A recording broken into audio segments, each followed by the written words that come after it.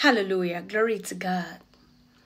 This is a prophetic word to someone. This is what God says about your favorite food, about your favorite meal, that meal that you cannot resist. Each time it's presented to you, you can't just resist but eat it.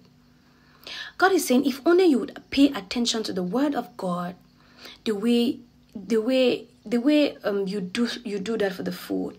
If you find the word of God irresistible, the Bible says, God speaking to Ezekiel, he told him, take the scroll and eat.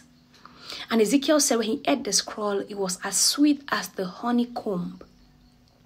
Some of us, God was just telling me that some people, the word of God to you is just like a bitter pill.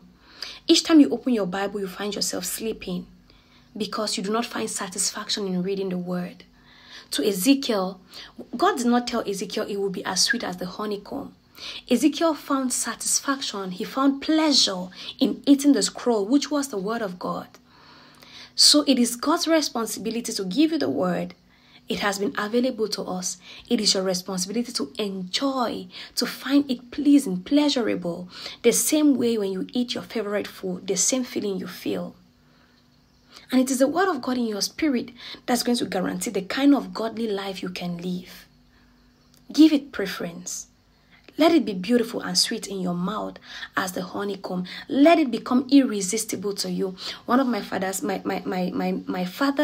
mentor says his greatest temptation is the word of God. That is what it should be.